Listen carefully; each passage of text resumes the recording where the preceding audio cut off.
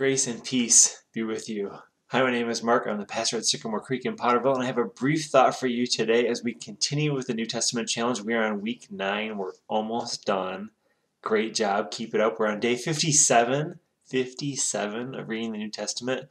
Reading John 9 and 10 and 1 John 1 and 2. And it's fun to read these letters that we attribute to John and a Gospel of John. There's a lot of themes that we'll see that fit together as we read those things. The brief thought that I have for you today is from 1 John chapter 2, verse 3.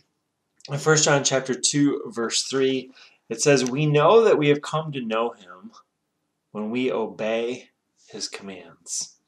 We know that we have come to know him when we obey his commands.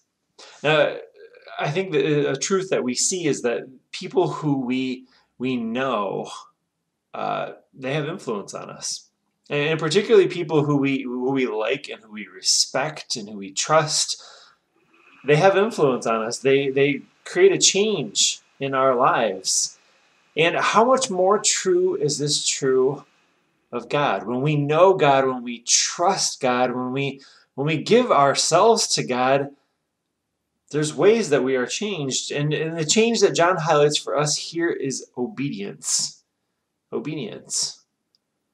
And that leads a question for us today. Are we growing in obedience? As we read, we're reading the New Testament challenge, we're learning all about God.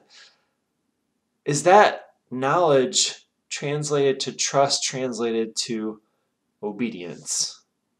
I would encourage you to examine yourself today and to give yourself to knowing God, and to do that through obeying. Listening to God, listening to God's commandments, listening to your conscience and the way God works in his Spirit through your conscience, and obey. Grace and peace be with you.